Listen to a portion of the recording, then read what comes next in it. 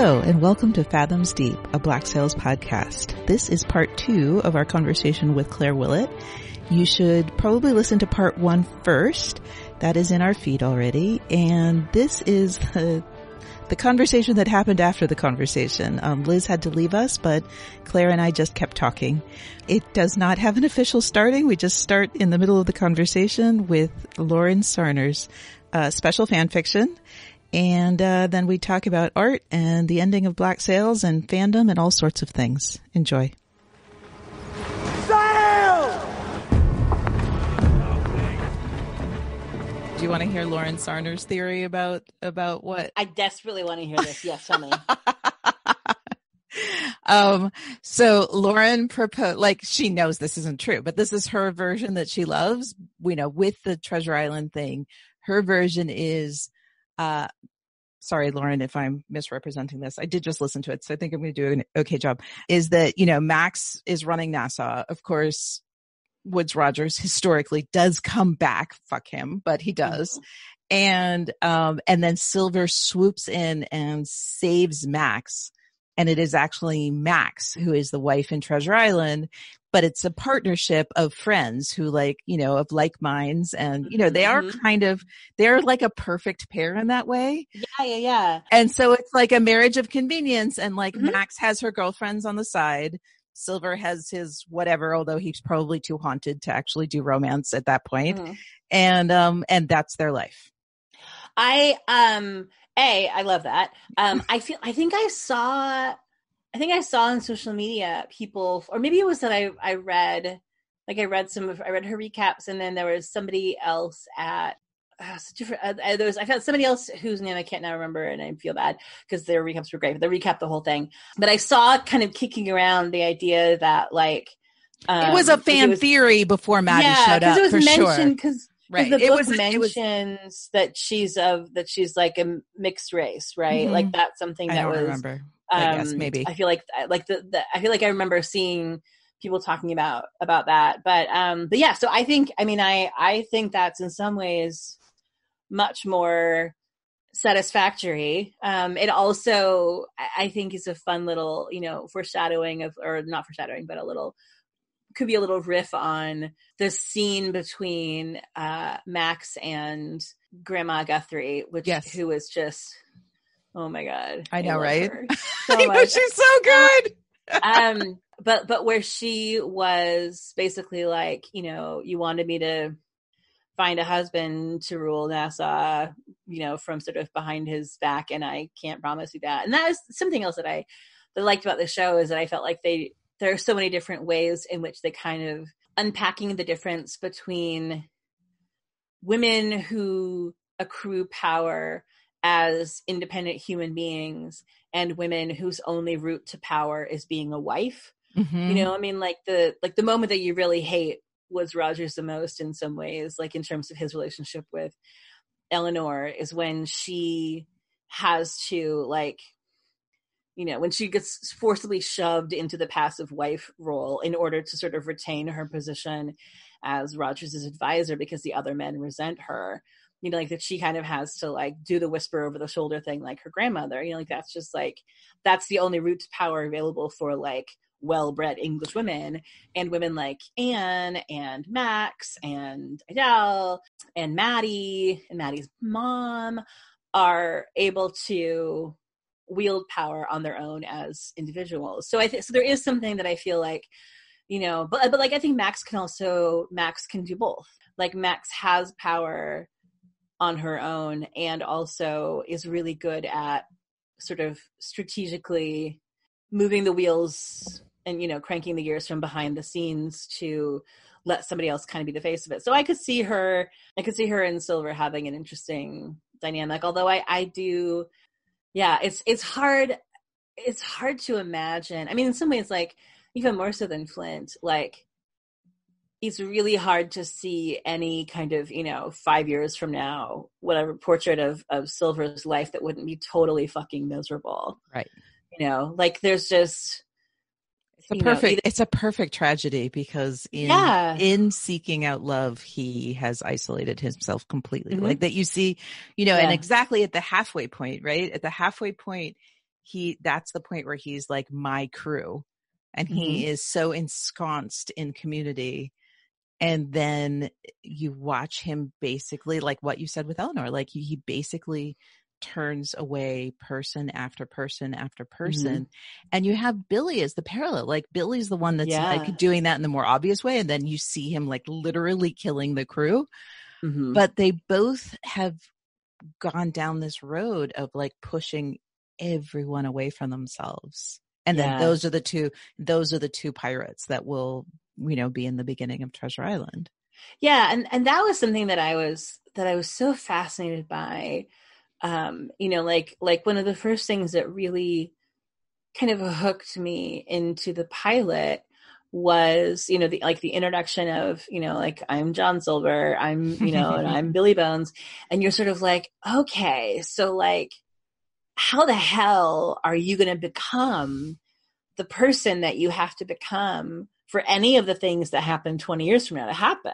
So like when you meet, like Billy's always, suspicious of Flint and has not drunk the Kool-Aid, like is not convinced by Flint's sort of myth of himself. And, but he's so loyal to the rest of them, and he's loyal to the pirate way of life. And so it feels like there's so many moments where you're like, oh, okay, I could see this being the moment where Billy breaks with the crew definitively, and then he doesn't, and you think he's going to, and then he doesn't. And so watching him get to a point where by the end that he is like, God, that fight scene in the rigging was just magnificent. I was like, this show has everything. But it sort of felt like it was inevitable that it would have to come to a head-to-head conflict between the two of them, and that for Flint to then, believe that Billy is dead and then Billy is not dead, like that positions Billy to, in 20 years from now to be Billy Connolly hanging out with Gonzo and Rizzo at the Benbow Inn at the beginning of Muppet Treasure Island. But with Silver, I think, in Treasure Island, like what we learn from that of, what has happened to him in the intervening years, like it's squalor and it's depressing. And he does end up back in England, so he doesn't even end up like keeping his independent free pirate Nassau life, forever. And so it's just grim. And it is interesting, like you were saying, like it really is sort of a perfect tragedy, like the arc that he goes on from who he is when we meet him to how he ends up. But at the same time, I think the reason why it feels like this is the only place for the story to end is that, like, and again, in service of that beautiful ambiguity, it's like that we never actually do learn who he was before. The question is asked explicitly and it's never answered. And that, like that to me, like that scene where they're sword fighting on the cliff, which is just one of my favorite scenes of the whole series. It is so beautiful and the writing is so wonderful. It's like the piece I was waiting for was, like antagonism between Flint and Silver. Yes, all the way along, off and on, at a million different points. But, but what you need to have happen for sort of the kickoff of Treasure Island to make sense is that, we hear like that we have to watch Flint become afraid of him. The saying was always like, everybody was afraid of Flint, but Flint was afraid of Silver. Silver was the only man that Flint ever feared. And that's the piece that you're sort of waiting to see how that's going to happen, because that's not really, like, they annoy each other and they're mad at each other or they're on opposite sides of a line, but that's not the same thing. But then in that moment where you see Flint be like, you just told me the same lie again. Like I called you out on it. I am a clever guy. Again. I can identify these things. Yeah, exactly. Yeah. It's like, like it's not just that he lied to everybody again. It's that when Flint said, hey, that story didn't quite ring true, that he told the same story again, which means that there's active intention behind covering something up. that's another area of of ambiguity that I really liked, was that, there's an infinite different kind of realm of possibilities of who Silver was and the forces that shaped him.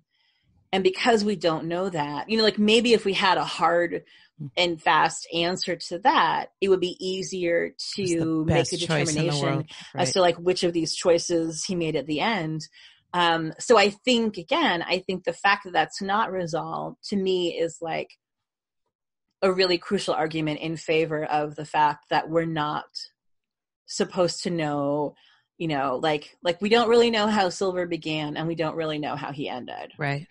Well, and the thing that's fascinating to me using that line from Treasure Island is like, there's one thing we do know about these two. I mean, we know a bunch of things, but I think the primary thing we know about these two is that Flint loved Silver. Yeah. And so that the idea that the person someone would most fear is the person that they loved, is so terrifying and powerful in the correct ways for what I see as kind of what Black Sails is about, is that human connection is the most important thing, and human connection is also the thing most dangerous to us. Mm-hmm. And which is true, which is like true, that is like, is there anything more human ultimately than the fact that human connection is the thing we most fear and then we most crave at the same time? So the idea, I mean, that for me is like, you take a child's book that, is a fine child's book, certainly has lasted for a long time in cultural history. But the idea that that this fear was actually like this fear sprouted out of love was such an interesting choice to make.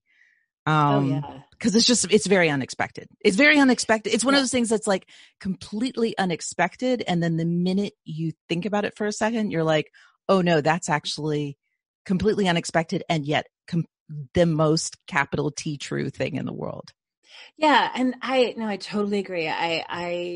Their relationship is so, I mean, it's just mesmerizing. I mean, there's so many great characters in the show, and there's so many relationships that I love, but it is just, I think it's sort of inarguable that it's like the relationship between the two of them and how it evolves. It's like, it is the primary plot driver of the whole show. Like it's the why of why things happen. And it would be so easy and so banal if it was just that they were enemies the whole time, you know, like that's where's the new angle in that, like what is there to unpack in that? If it's just like, they were like rival captains from different shows or whatever, but like, but the fact that it's like that they have, that the reason that like where that fear is born from, like the reason that we see Flint go to that place, when they're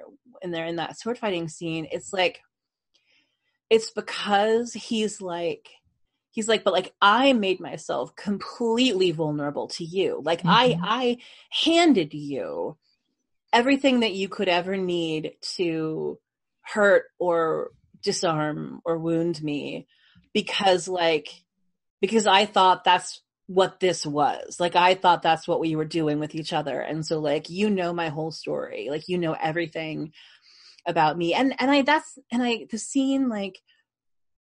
The scene where he tells him that story, like, I think one of the things that's so remarkable about this show and about that relationship is just sort of like, I mean, like Silver is someone who, like, again, sort of like as far as we've seen on screen, is not openly coded queer. I think it's like, it's all sort of ambiguous, but it's not declared in any direction, right? Right, the way it is with other characters, right. But so so to have that kind of emotional intimacy between a queer man and a, as far as we know from what we've seen on the screen, not coded queer man, like, what other show is doing that? I mean, like the emotional intimacy between these men is something so remarkable to see, and that they're so intentional about like making their choice, that like of how Silver receives it, you know, like that Silver has concerns and questions that have about his nothing to own, do with the about his gender own of these safety, people. right? Right. There, that he doesn't give a shit that it was a guy.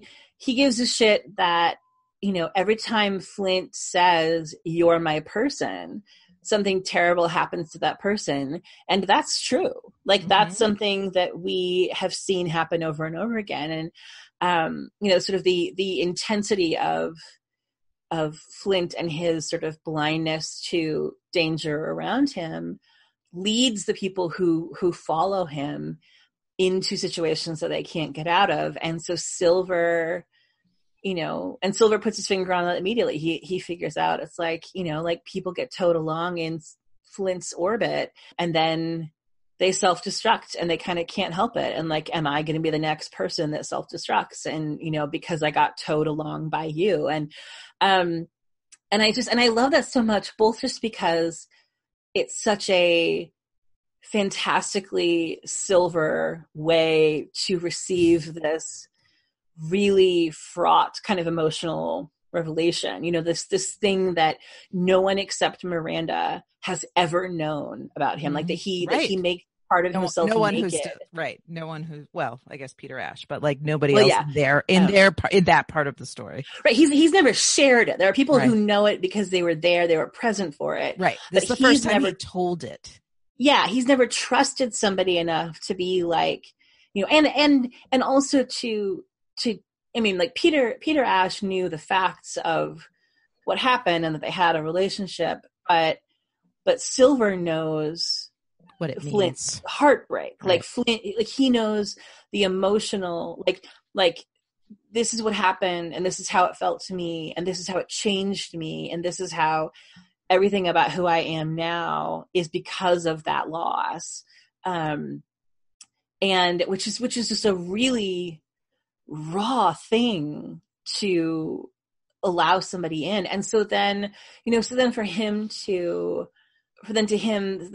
you know, so shortly afterwards, kind of for Flint to sort of realize like, oh wait, you never reciprocated that. Like you, and not just that you never offered me a story of your own that was that raw, but that you took that, like you took that in and you added it to your arsenal of weapons against me. And then you offered me nothing, you know? Right. Well, and even when I asked you, like now I'm asking you, you're not giving it to me. Right. And I'm only noticing this just now because I asked again and you lied again, you know? So just so that, like, that's sort of those wheels turning, like it's chilling. And it's also just so deeply, deeply sad because it's not just that Flint is like, okay, this level of sociopathic lying is kind of alarming. It's also that it's like, he wants to have that kind of emotional connection with Silver too. Like he wants that to be like what their bond is. And that's, you know, so I think one of the things, like one of the arguments that I think works very powerfully in favor of, you know, the interpretation that the ending was as we saw it, that he really does take Flint to North Carolina and that did really play out in real time, I think is this idea that it is a way that he can make amends. Right. Give Flint what he needs, even though he can't give it to him. That's interesting. Yeah. Like that he can, well, and also that it's like essentially like there's a way for both of us to win, you know, like that there is, because Silver's not ever going to really be selfless. Like he's never going to, you know, take himself or, you know, or Maddie, again, because Maddie's sort of in his bubble, fully out of the equation. But if there is a way to, but you know, but it was interesting to me that the thing that we see Maddie being really angry about is not, you know, okay, you said you didn't shoot Flint, but I completely don't believe you. You absolutely shot Flint, you jackass. She's angry because she's like, wait a minute. You fucked You up my sent war. a guy Right. to North Carolina and you hatched this whole plan and then you sat on it for what week? Like basically like, so this is how long you've had in your pocket this secret out you were going to deploy at some point when you needed like you would reach a point where you couldn't move the chess pieces around any other way, and this was like your sort of, this was going to be the sort of way that you went, and that you basically like, so that's how long you've been planning to totally ruin this thing I've been working for and completely betray me and stab me in the back. So like, so it was interesting to me that it's like, oh, okay, so and like that actually is something. Like that actually really does feel very psychologically right for Silver. Like, again, I'm telling myself I'm doing a good thing because I'm giving this thing to Flint. I'm giving him a happy ending, but also coincidentally, it's the ace in the hole that moves all the chess pieces around so that I can then have the thing that I want. You know, like it's a realistically like messy way that Silver would do a nice thing for someone, you know, where it's like, it also just happens to make sure that I come out on top. But it does really feel like, you know, like either way, I think whether he did it or whether he spun a beautiful story about doing it, I think again, like the, you know, the sort of the capital T truth, the emotional truth of that is that he deeply, deeply understands the magnitude of Flint's loss and that he wants Flint not to have lost to that, you know, like Right. that he, like there's so much empathy there and there's so much love there and there's so much like, I wish we lived in a different world where none of this had happened. And I think that that's a piece of it that's, I think, true either way. Even if he killed Flint, he killed Flint like you know, we've all seen that scene. Mm-hmm. Like he didn't do it dispassionately. Like whatever Yeah. he did, whatever he felt like he needed to do in the moment that we didn't see, right? Like so like we don't see the moment where something happened. Mm-hmm. But we see many moments before that. We see a very long, elaborate scene before that. And so there is no question in that scene before that what his emotions are. Like, I don't think when he says, I will wait for you, you know, okay, I didn't actually rewatch it today and I lost my ability to totally just quote Black Sails off the top of my head, which I used to have. But when he says those words, like, I believe him. I believe him even if he killed Flint or if he shot Flint in the leg and dragged him to Georgia. And like whatever version of this there is, I believe Silver in that moment that he is torn to pieces and he is making impossible choices. I think both of them are making impossible choices. Yeah. And I never, ever doubt how hard this is for him and how much he cares for Flint. Yeah, like it feels like like you can really feel, I think, the frustration, like the frustration on both sides is because it would all be so much easier if I didn't love you, you know, like if I had, like, if I didn't give a shit. Right. If you were Ned Lowe, it's all good. Right. Exactly, I just kill you. Exactly. I just kill you and I stick your head on a pike and it's all good. Yeah. And we've seen them both do it. We know that they're both capable of it, you know, and so I think like when you watch just like the acting in that scene, I mean, like they're both extraordinary actors and they're both extraordinary the whole way through. But like that scene, I think is such a peak for both of them because it's like you are watching them both work so hard to try to do this with talking, you know, to try to do that. Like, is there any way that I, using all of my powers of oratory, can convince you to change your mind, you know? And in the end, there just is no way to, you know, to do it by talking. Like there just is, they're both just too intransigent, you know, and And so, yeah, so either way, so whatever that gunshot was that we heard, whether it was Flint dying or whether it was just like incapacitate him and sling him over the shoulder and stick him in a bag and sail for the Americas, either way, I think it is, it only happens because, and we have no idea even how much time has passed, how long it's been, but it's like, these are two men who have exhausted every other option, and what's really devastating about it is sort of knowing that, like,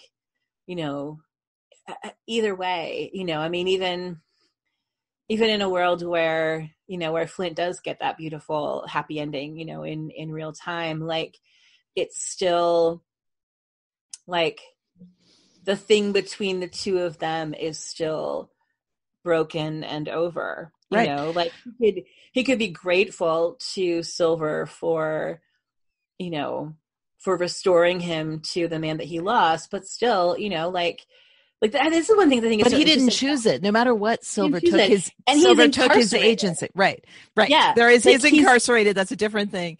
Also, right. Like, I think that's his agency. Like, no matter what, Silver made the choice. Of all the men, of all the people in the world, like, he took James's agency from him. And the last time James's agency was taken from him was when Thomas was taken from him. Like, I think that, like, Flint would have. So again, even if he gifted him Thomas back and whatever, like, we'll assume some version of happy prison lifestyle, like, whatever that means, their relationship is broken because Silver made that choice for Flint. Like, there's just, I don't like, if we were supposed to see, like you said, about how intentional they are about when they choose not to have ambiguity. Like, if they wanted us to say, yes, Flint, like, Silver convinced Flint and Flint said, awesome, give me my boyfriend back. Like, we would have seen that. Right. Like, that was something that I, like, on my sort of list of, like, like column A, column B, the fact that the process through which James, goes from being resistant to this idea to accepting the idea is something that we only, we hear Silver explaining to Maddie that that's how it happened, but we don't see any of it. Like, we don't see him until he's at the gate. Right. And then they have to unbind him. Like, he is bound until that moment. So, so he wasn't choosing to be, like, he wasn't well behaved by choice in that boat. He was a prisoner in that boat. Exactly. And that, and so that's one of the things where I think, like, some of the more compelling evidence in favor of, that this is happening in real time is just that, like, that as a happy ending, it is still full of uncomfortable, messy details, like the fact that his hands were bound, like the fact that Israel Hands is there, which is, like, I wouldn't necessarily dream him into my afterlife, and that we've seen money change hands, and the sort of, like, dubiously shady jailer guy takes sort of a bag of gold and a bridey kind of, so sort of like it feels grounded in, like, this is how it would happen if this was how it was really happening. Like, it isn't, it isn't like they free Thomas and Thomas comes to Nassau and they get to be free and happy. Like, it's not like, right. And that was James's dream. In the flashbacks, James's dream was, that he said to Miranda, as the three of us can go live in Nassau and, like, live a happy life. Like, that was the dream version. Like, the happy ending we never got was that the three of them go to Nassau and essentially live like Max and Jack and Anne, like, get to live as a polyamorous family in a place where these sorts of families are recognized as just as legitimate, and that's the happy ending. Like, there's no version of this ending, nor no matter how much everyone says, like, if they've watched Black Sails for 37 episodes, like, there's no way you can expect that the 38th episode would somehow be, like, all lollipops and rainbows. Right. Like, lollipops and rainbows is not one of our options. It's always going to be bittersweet. So like Right. no matter which version of the ending and how you see the ratios of bitter and sweet in those different endings, bittersweet's the best you're going to get. Exactly. Yeah. And I think that, to me, I think the reason why, the bitter and the sweet, doesn't, like, as a queer viewer, not just that it doesn't bother me, but that it feels narratively satisfactory to me, is that, again, like, this isn't like, these aren't the only queer characters. There's a whole bunch of different queer characters whose storylines go in lots of different directions. So, so even if we do say, like, like, even if Silver did shoot Flint on that island, and Thomas did die in the shitty homophobe mental hospital, Max is alive and thriving. Anne is alive and thriving. Like, they didn't, like, there's still, it's not like the representation that this show provided was only one character or only one relationship. It opens up space for them to do lots of different things with lots of different characters, because you're not, a queer audience is not like the only person on the screen who looks like me or shares this life experience with me is like that one lesbian and you shot her, like, it's not like that. And so I think that intentional and careful writing of all these characters and their relationships all the way along the line is how you can sort of get to the end and be like, you know what, I feel like, like, even if the way that it ended was that, like you said, like, that the reunion is happening in the afterlife, like, the reason that it is still emotionally satisfying to me is because what I wanted and needed from that story was for the love that these two men had to be deeply, deeply central to the narrative. And Right. so the fact that that's where it ends makes it clear that either direction, whatever happened, that it unequivocally was like, that it was the force that shaped Nassau in so many ways, like the force that shaped how huge world events played out, among all these different people and all these different countries and parties, traces back to this moment of like these two men and this love that they have, that they're being told is forbidden and wrong, and that they get to, that in the end they get to overcome that and have some kind of a future together again, like whether they're, alive in the afterlife or alive in the American South, either way. But so I think, so to me, it felt like it's satisfying either way, because I just wanted them to get back to each other. Like, I just wanted us to get that moment of, them finally getting the thing that they weren't allowed to have for so long, and to know that they're not going to be separated again. Well, and Liz brought up in our finale episode, like that Thomas is wearing all white and Flint is wearing all dark colors. And so there is this, like, there's just this visual sense that these two are two halves of a whole. And that again, however you see the ending, that is true. Like, they were always meant to somehow find their other half again. Yeah. However that ends up happening. I mean, for me personally, again, the Greek mythology specifically also, in addition to giving them the reunion, also honors the fact of their heroism. Like, that there was this sense that, like, that they were so heroic that they actually got to have this special space in the afterlife that is, that is not just for normal people, that they transcend that as well.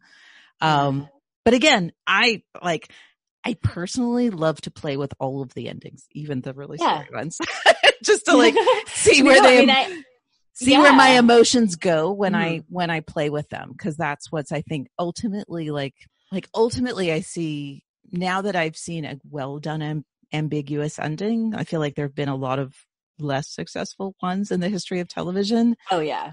I mean, because often, I mean, sometimes when we say ambiguous, what we mean is the writers left things really messy. Yeah. And this is not messy. This is extremely precise and strategic. I mean, down to like like the lighting, like the washed out lighting where you're like, okay, well, this is the dead Miranda lighting, but it's also the America flashback lighting. So but I meant to understand that this is in some way kind of like, is it maybe happening out of time because it didn't happen, or is it happening out of time because it's like a flashback? Like that but it's an intentional lighting choice either way, like it's a visual, decision that's being made. So I think it's a really precisely constructed kind of ambiguity. And I think a lot of times with other shows or with other, movies or writing, where sometimes you can, somebody will say like, well, we left that really ambiguous. And it's like, well, no, I mean, like, yes, but it's because you just like, didn't really end it. Right. Either like you didn't pick a lane, or you didn't want either side of the fandom to yell at you. So you just didn't resolve it, or, or you couldn't figure out a way to, wrap something up. So you were just sort of like, the ending is just not an ending.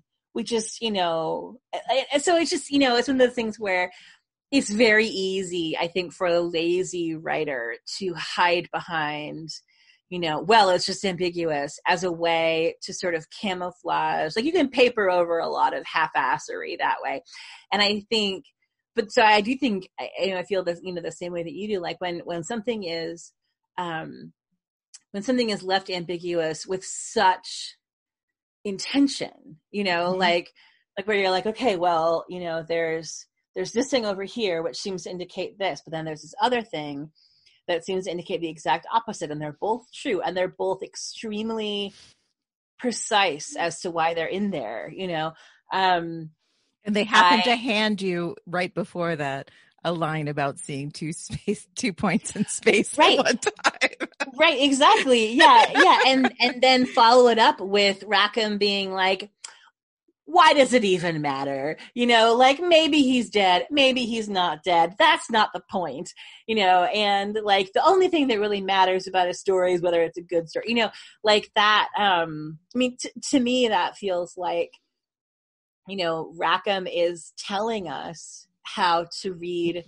what just happened, which is like in some ways, like on a meta level, it's like the most important thing is, did you like the story? Right. Did you like the story of these men and their relationship and this show and this world?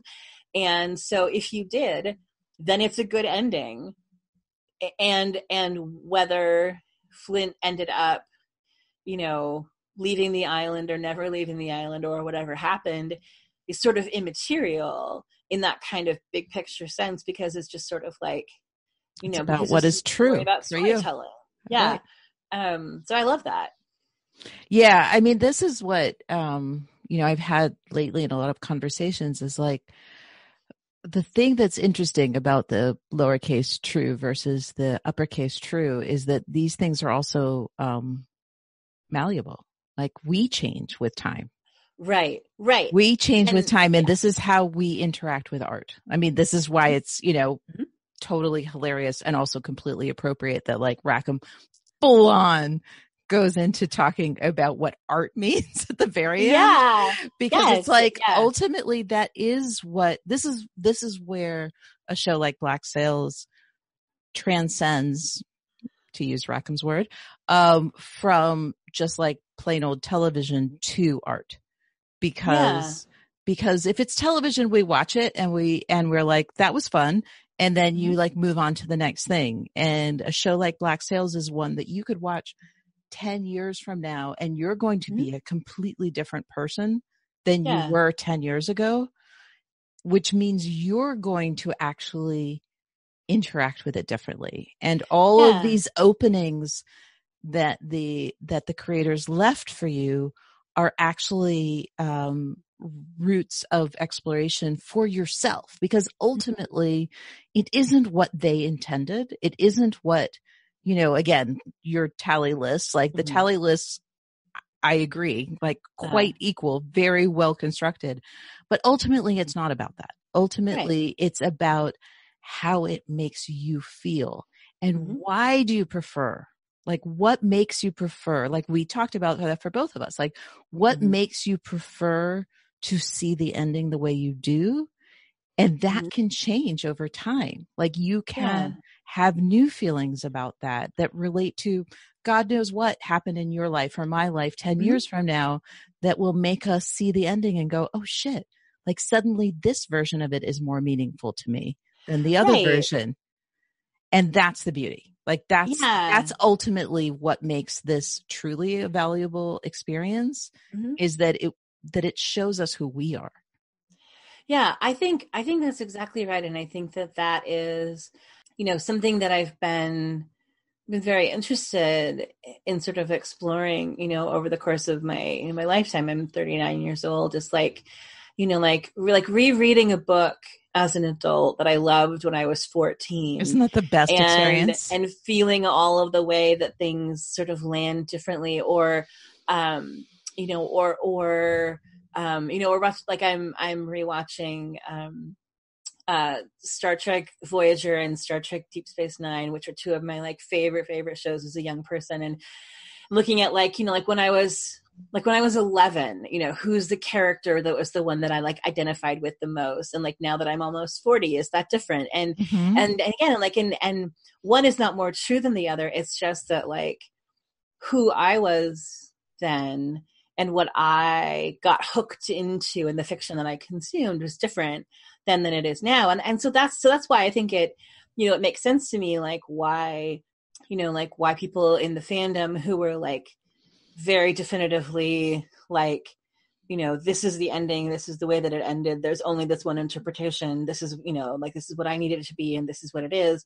Like I totally get that, because I feel like to me it's like what that means is like, like you as a person, you're at a place in your life, you're the way the other media that you've consumed and what you need the story to be and what you need for it to give you, and what hooks you into it is very centered on the need to interpret this ending in a particular way. And that's totally fine.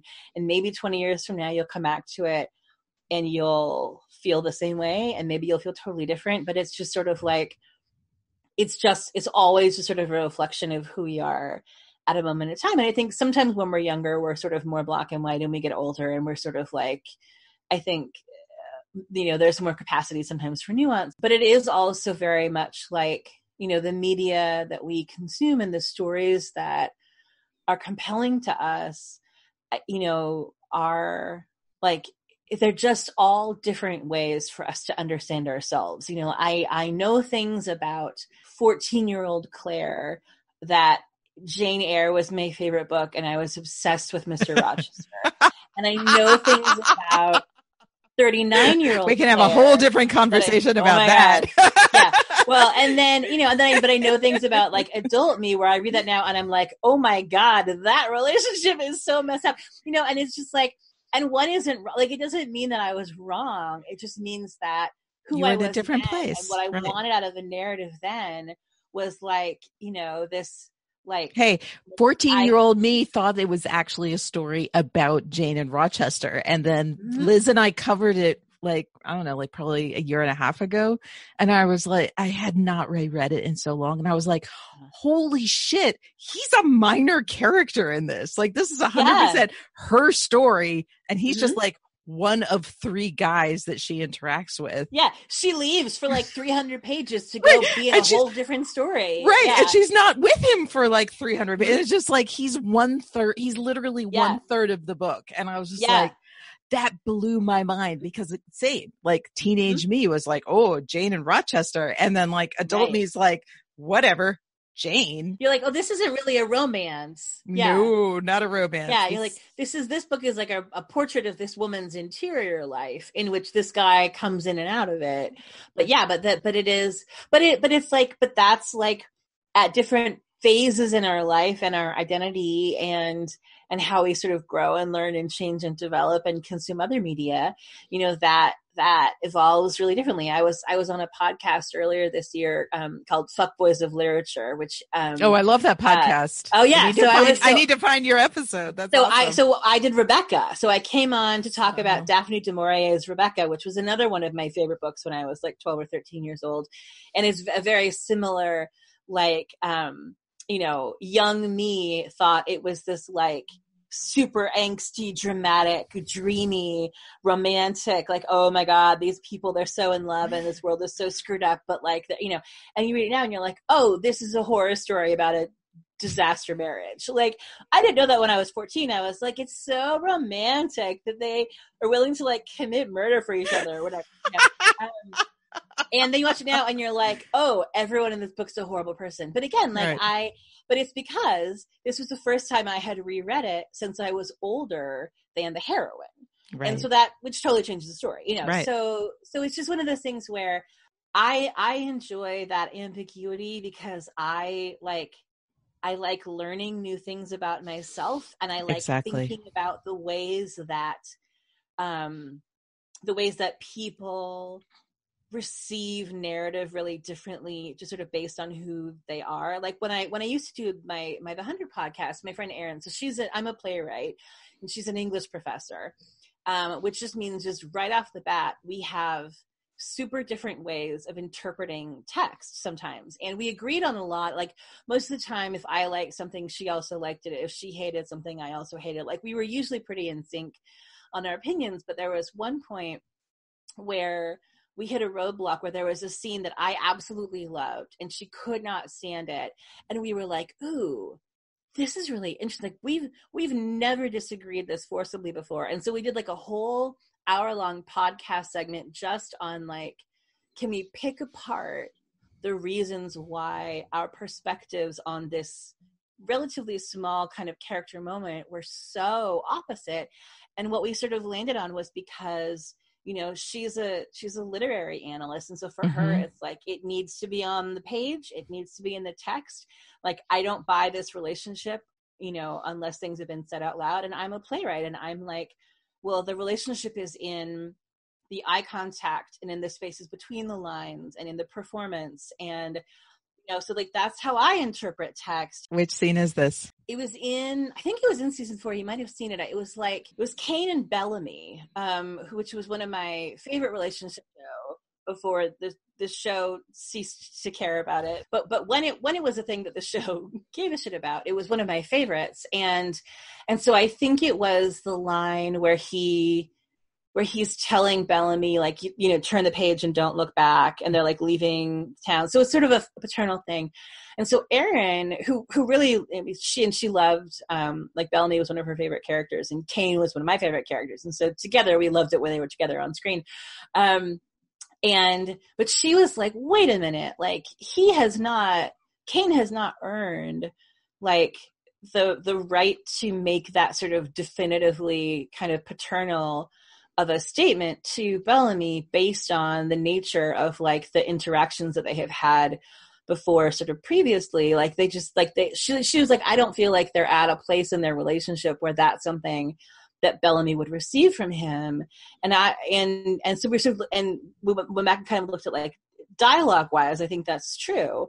For me, where I felt like that absolutely felt, earned and real to me was, it's like, well, if you're thinking about things like, in the scene in Polis when Kane is chipped and you're looking at the anguish on his face when he realizes how much he hurt this person, or the moment where they're making eye contact with each other through the windshield of the car when he's trying to like drive away with Pike, but he can't run over Bell. So to me, It's like there's all of these silent moments of eye contact and emotional connection between these two men that, to me, as a person who, like, I'm a playwright, that's like I write to leave space for actors to make those choices. And to me, I'm like, okay, I think those actors have made choices that to me is like they're playing this relationship like there's a father-son emotional connection between these two men. So when this overtly kind of father-son advice moment things happens, I am totally prepped to buy it. And Erin was like, it's not in the text, and again, it's like so one's not wrong. It's just everything about how I interpret this scene just based on who I am as a person, because I write for the stage, versus everything about how she interprets text because she is a person whose job is breaking down how a writer on a page constructs like in that emotional moment, we just dissect things totally differently, and we're looking for different things.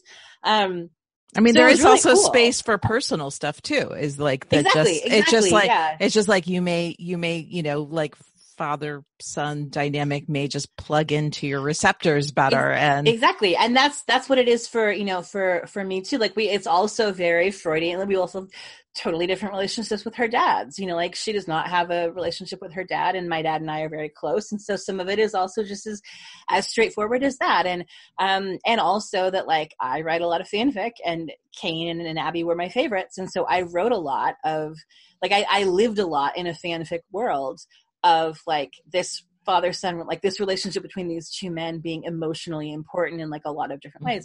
So so again, and that's something else I think is interesting too, and something that I wonder, in terms of shaping, to sort of, circle back to the ambiguity of how the show ended. Part of me also wonders, like, another place where I could see a discrepancy between how person A and person B interpret that ending is like, what does fanfic world say? Because there are headcanons, or there are sort of things that, like, that, you don't quite know, like, where did this idea come from, but like everyone in the fandom sort of like just sort of agreed one day that this thing is how this thing works. And so it's sort of a thing that just kind of weaves itself through all the fic or whatever. And so you receive those things and you absorb them as though they're part of the story, because they're part of what the story is for you. They're just threads coming in from different places, and some of it's what's in your head and who you are in your own mind. Some of it's what's on the screen. Some of it is things like how the actors or the writers talk about things. Some of it's fanfic or fan art. Some of it is the conversations that you have with your friends. And all those different little threads kind of coalesce, and that shapes how you view what happens on the screen next. And so I feel like, it's just another way of sort of reflecting, like, that we're all sort of bringing many different pieces of our identity to the screen when we're watching something. And, and that's why, like, what seems super obvious and straightforward to you might look completely differently from somebody else who's coming at it from a totally different point of view. So I just think that shit's really interesting, and I love talking about it. It is fascinating. I mean, yeah, I mean, it's interesting in the course of the podcast, like Liz and I were, we were just two people, but we were two people who often disagreed about the text, which was really fun for us. Like, we come from very different backgrounds. So like that was a really fun thing for us, as a pair. It wasn't something that we put a lot of thought into ahead of time. We were just internet friends who decided to do a podcast together. So it wasn't like, oh, let's construct a podcast pairing of these two people from very different backgrounds. But it turned out to be really interesting, and certainly not representative of all of the fandom, because the Black Sails fandom is vast. I mean, that's also something that's really was fascinating for me, near the finale. And I've talked about this before, like, in addition to whatever fear I acquired about talking about the ending, there was the beauty of the fact that we became the receptacle of, how people responded to, especially Flint's speech, like just how much it touched so many people in so many ways, like people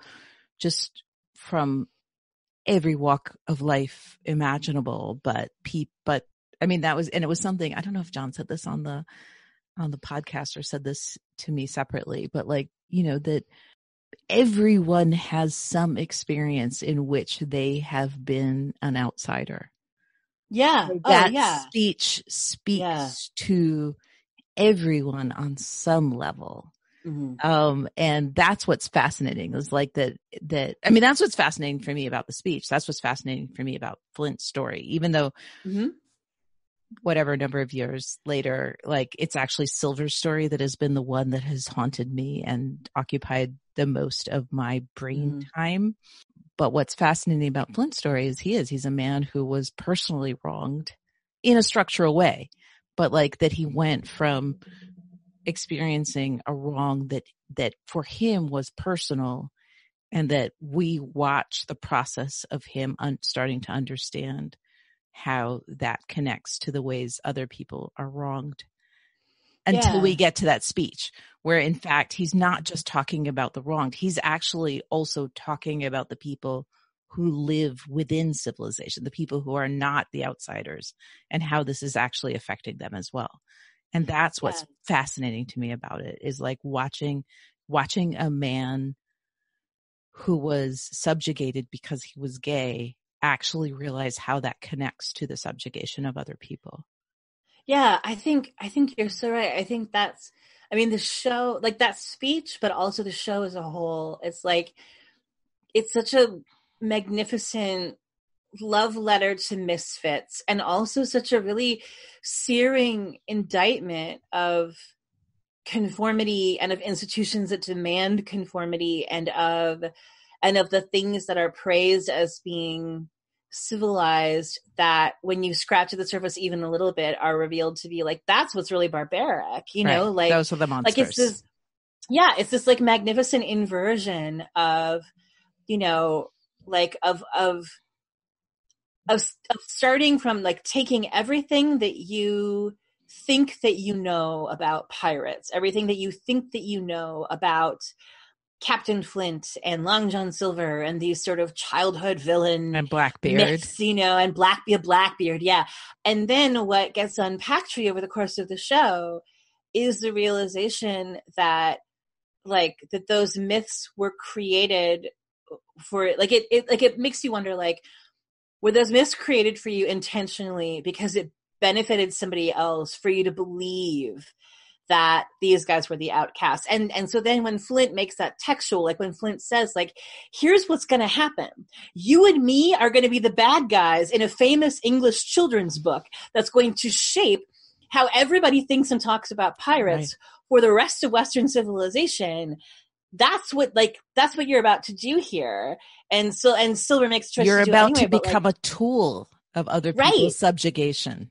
Right. And so conformity is going to be enforced, you know, like codes of behavior are going to be, you know, like leveled against people, and, you know, and their obedience demanded because you are like the monster that lives under their children's bed. Exactly. You know, and so I think that is like even, you know, even if Flint was not a canon queer character, and even if Flint's relationship with Thomas was never made textual or never, you know, or not centered as profoundly as it was, like that's still to me, like that would still be a story that queer audiences would latch onto and be like, yes, that is us, that is me, that is who we are. You know, I think, well, like you and I were talking about today on Twitter, like I was co-facilitating a writing workshop for queer people this morning. Oh, right. I meant to bring that up. Yeah. And one of I forgot about it because I got so distracted by all the millions of other things that we were talking about. But so one of the prompts that I gave to the writers in my group was to do a free write on, you know, like write a queer love story that doesn't end in tragedy. And what was really interesting was, you know, was that all of them said that was the hardest prompt of the whole weekend.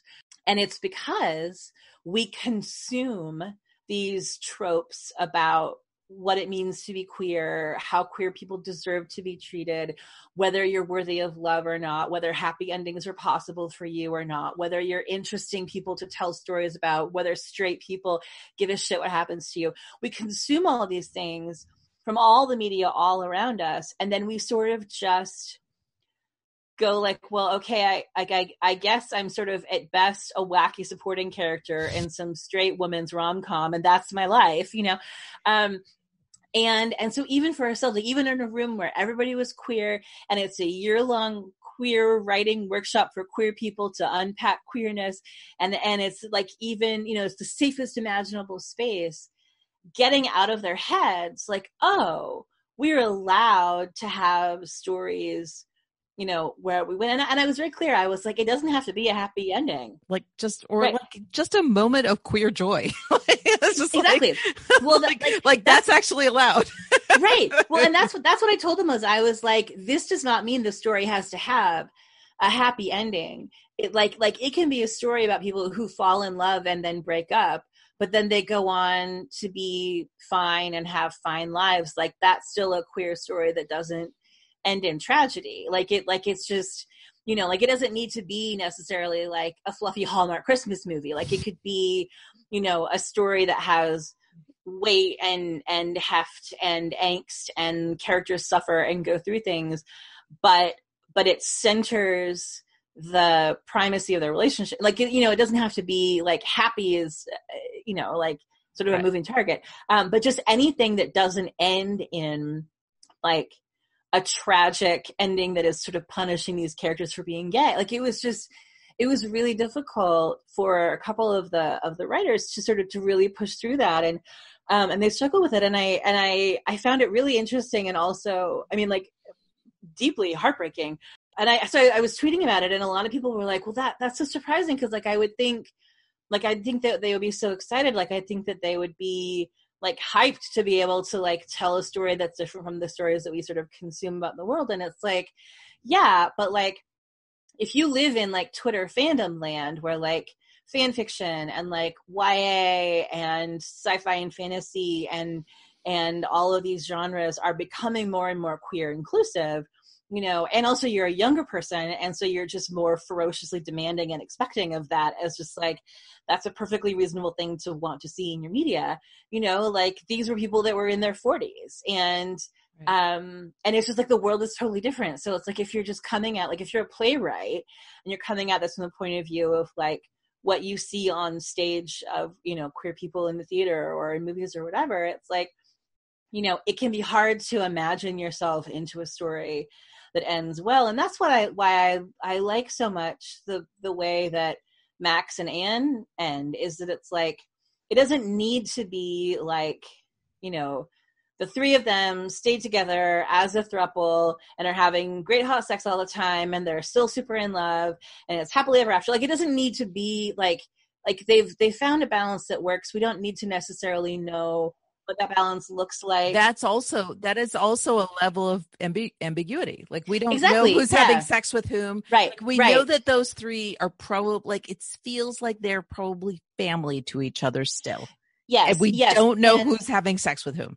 Exactly. If we any know of who's them. having sex with who. Yeah. But we know that they're, for the moment, as how the story is ending, that they're all going to be okay. Right. You know, like, we don't know what happens 10 years from now.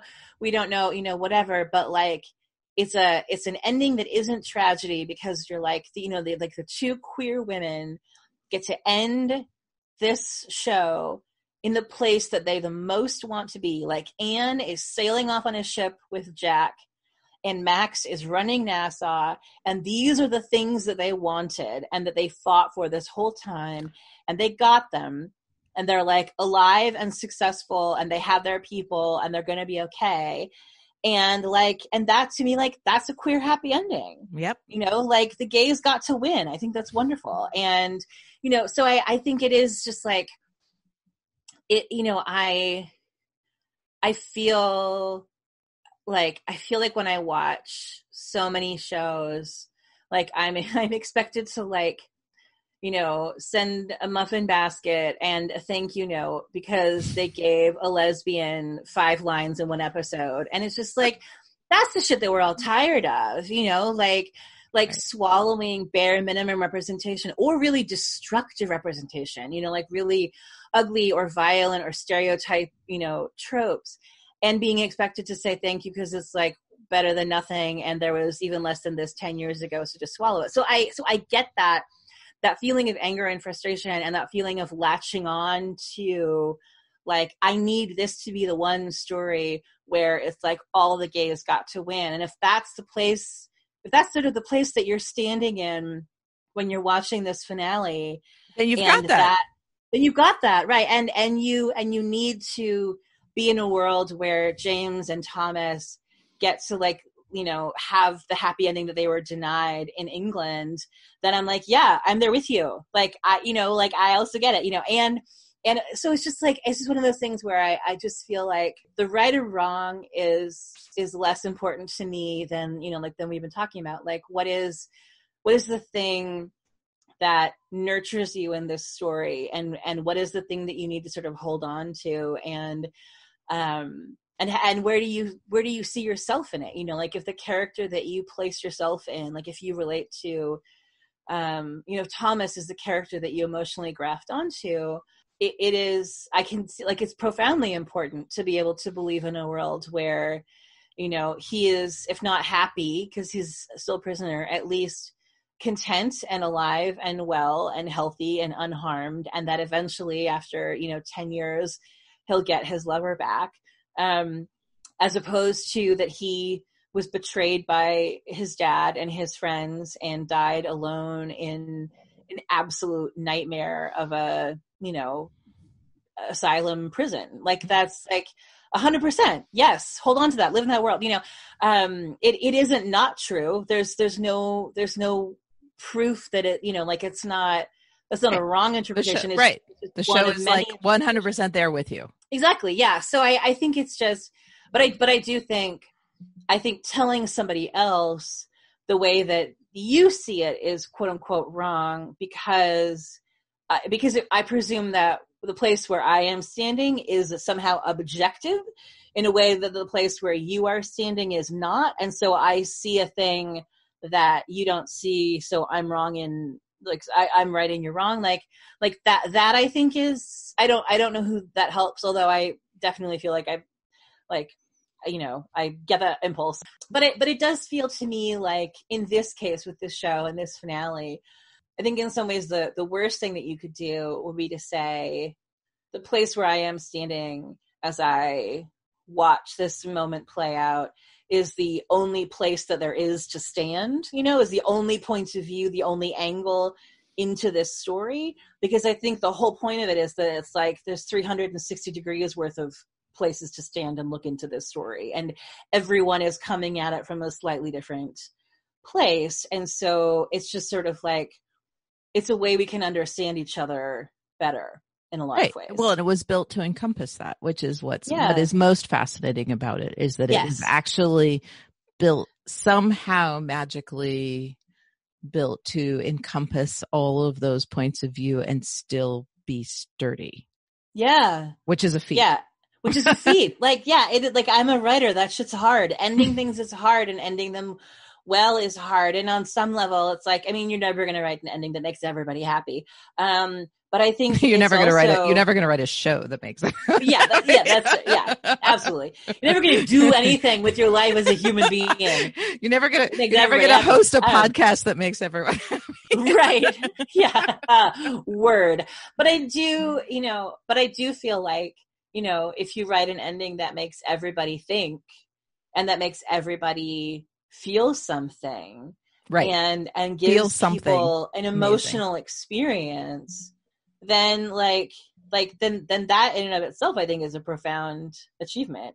And I've watched a lot of shows that have, you know, like run much longer than 4 seasons, you know, where I have, you know, gotten to the end and I've been like, this doesn't give me anything. Like, I didn't learn anything new or interesting about myself. I didn't have an emotional experience, or I didn't feel like the characters that I loved were loved by the writers the way they were loved by the fans. And that's something I think is also so important about this too, is it's like, whether they're alive or in the afterlife or whatever, like, the show loves those men so much and loves their relationship so much.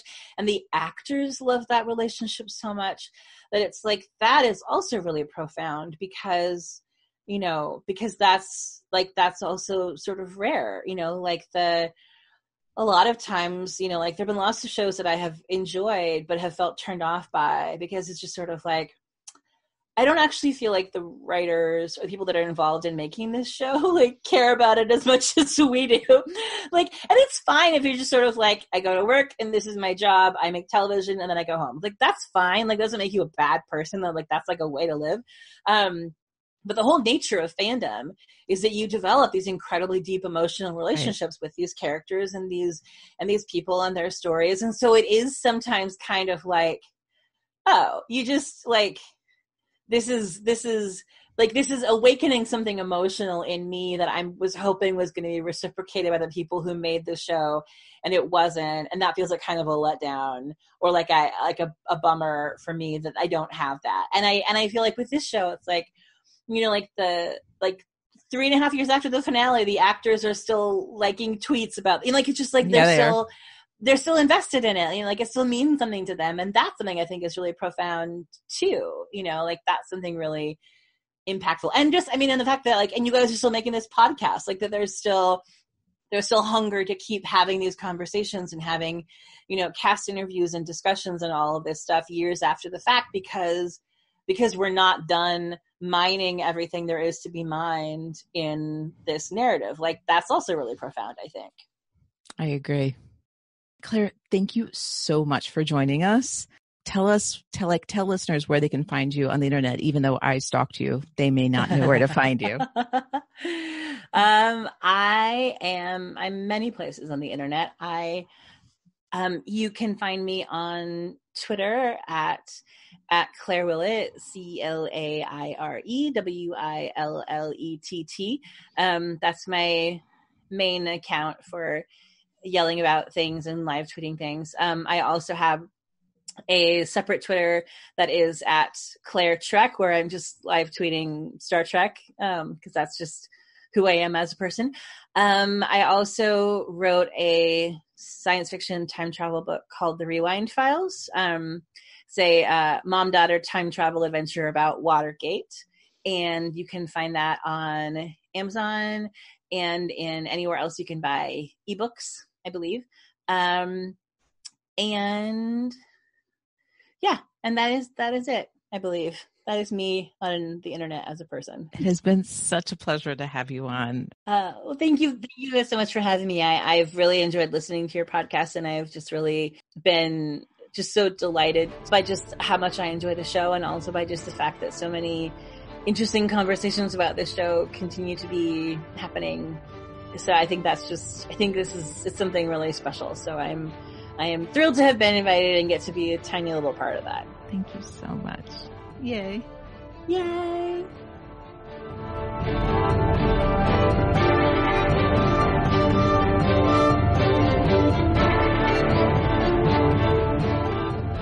Deep is a Common Room radio production. For more information and access to other programs, please visit us at commonroomradio.com. To show your support, pledges of as little as $1 a month can be made to patreon.com/commonroomradio. Join the conversation by using the hashtag FathomsDeep and follow us on Twitter at BlackSalesCast.